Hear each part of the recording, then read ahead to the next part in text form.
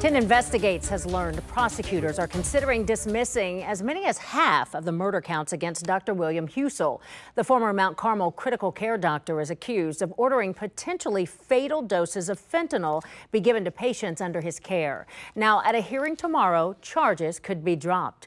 Chief investigative reporter Bennett Haberly first told you about this on Friday, and he joins us now with more. Bennett? Yolanda, a lot of this still in flux. Our sources tell us prosecutors are considering dropping as many as 11 to 13 of the murder counts against Dr. William Husel. The prosecutor's office has declined to comment on this before tomorrow's hearing. But one source close to this tells us prosecutors have even wavered about which cases to include and which to dismiss. Shortly after taking office, prosecutor Gary Tyek suggested that some of these counts could be dismissed. If you recall, Husel was indicted under former prosecutor Ron O'Brien.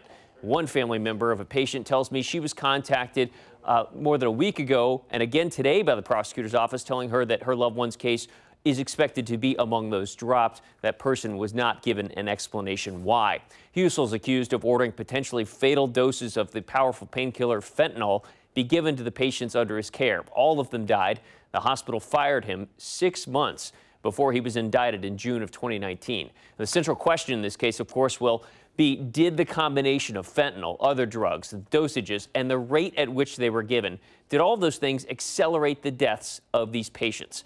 Husel's attorney, Jose Baez, has said Husel was providing comfort care to patients in their final moments of life. Now, again, as many as half of these murder counts we're told are expected to be dismissed against Dr. Husel. All of this happening about 3 weeks before the start of his trial. The defense even mentioned this in an email between the prosecutors and judge saying, quote, that which counts remain greatly impacts our trial preparation and presentation.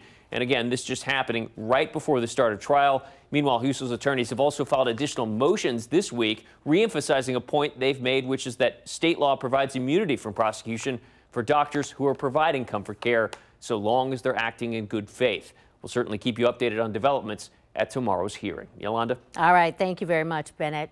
10 Investigates has been your source of this story ever since Bennett and the team broke the news 3 years ago. You can follow him on social media and look for updates on our website.